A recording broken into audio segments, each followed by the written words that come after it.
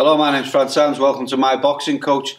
Got a really simple drill here for you. It'll really help you, but it's deceptively difficult. Right? Simple moves, but deceptively challenging. Before we get started, why don't you download your book, The Beginner Boxer Toolkit? 64 pages, join thousands of others. Loads of stuff in there to help you on your boxing journey. From mindset to setting up your own home gym to the 10 core skills to building out the perfect training regime, how to build power, how to build speed, get the most out of your heavy bag work, get the most out of your shadow boxing. Lots of stuff in there, downloadable right here, right now. There's a link down below and there will be a link at the end of this short video. Okay, simple movement with ducks. This is harder than you think. Right, so we're going to start. I've got my Drill Gorilla mat. If you're interested, there's a link also down in the commentary section. Go and check it out. So I've got my line on the floor going from the toe on the front foot to the heel on the back foot. And I'm just going to think about doing movements in 4 ways. So I'm going to move forward, so I'll push off that back leg, front leg goes, back leg follows. I want to move backwards, I'll push off that leg, front leg pushes, back leg goes first and the front leg follows. Importantly, the line on the floor goes from my toe to my heel all the time. I keep that offset. I don't let this happen.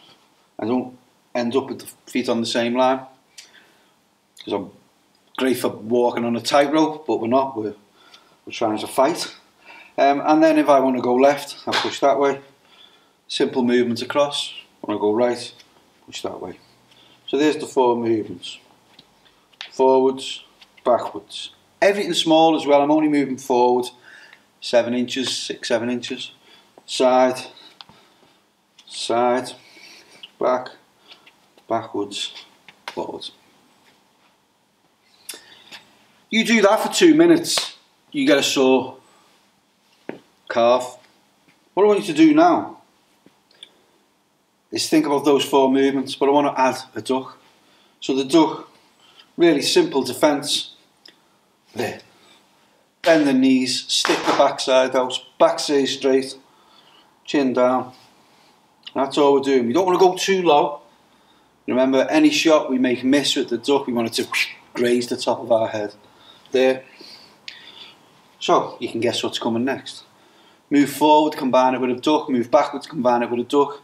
Left, duck, right, duck. So what you've got then is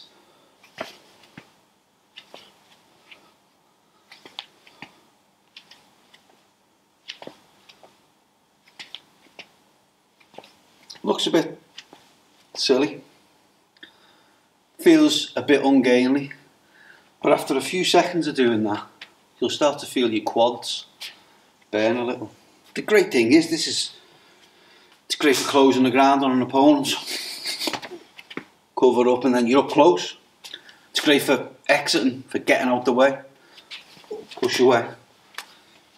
You know, it's great for opening up different attack angles. Boom, boom. Boom.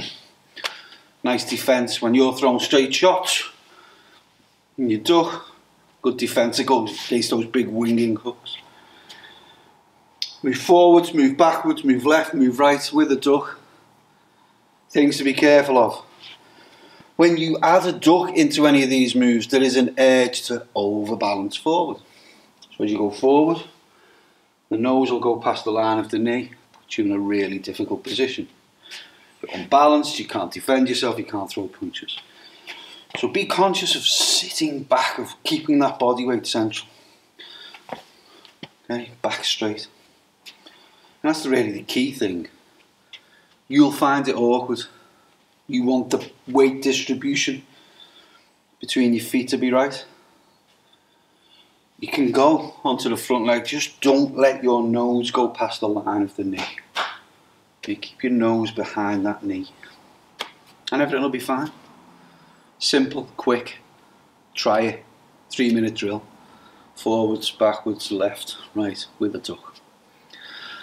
When I stop, don't forget, click the link below. Oh, sorry, click the link there to go to my site, enter your email address and download the book. the Beginner Boxer Toolkit, and I will send you a bunch of really cool follow-up videos as well. Otherwise, my name's Fran. You take care, and I'll see you in the next video.